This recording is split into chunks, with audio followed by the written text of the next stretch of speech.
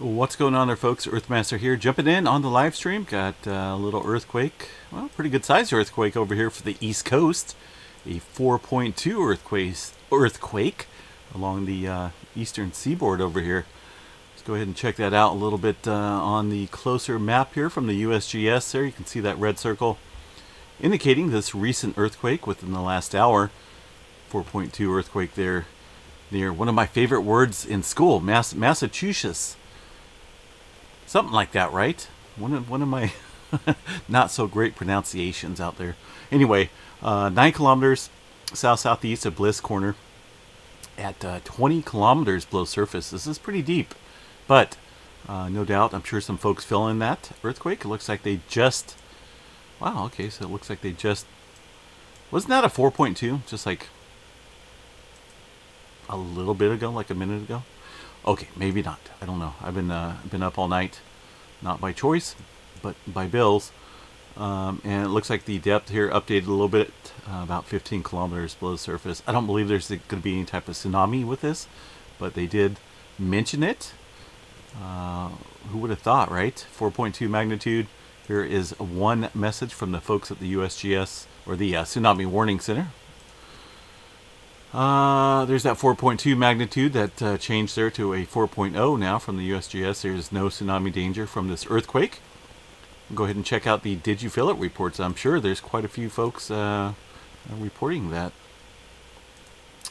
Not me. Let's go back over here real quick. Here's the responses. I mean, if you're up kind of early. Of course, back there it's already 9:30. 6:30 here on November 8th. Few folks out there around well, around these specific towns here. Looks like quite a bit. 139 reports out there so far.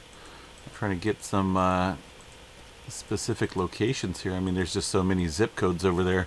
But yeah, definitely felt over there. As far as the shake map goes, you can see the intensity there on the shake scale. Right around the star center is the epicenter area right there.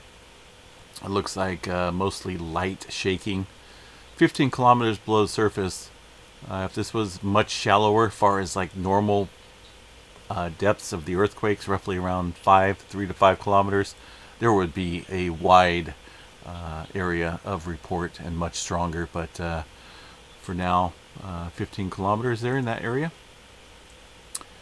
Not, we don't hear about too many earthquakes over there, do we? Pretty crazy activity, folks. So.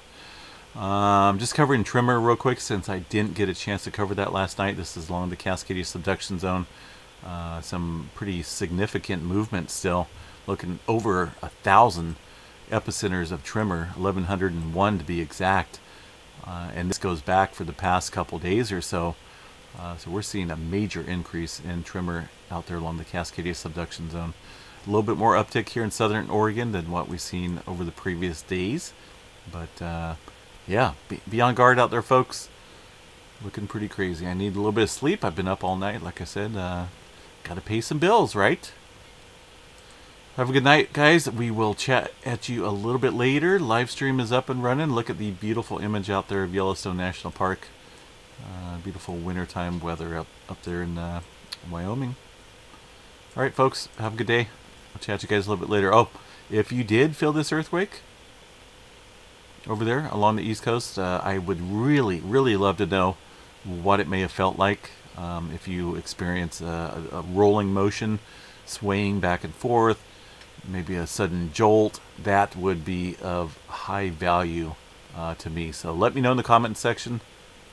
And all right, folks, have a good day.